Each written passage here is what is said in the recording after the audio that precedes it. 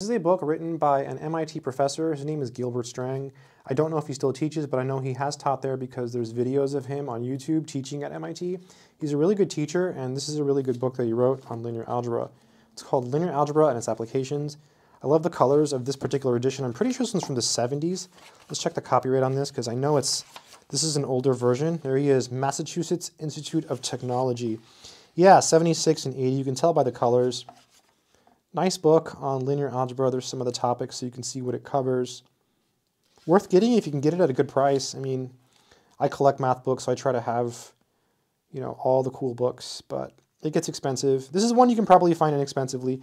This one also has solutions to the exercises. Notice he says solutions, not answers, solutions. So the answers are pretty good, and you have pretty much all of them, right? So they're all there.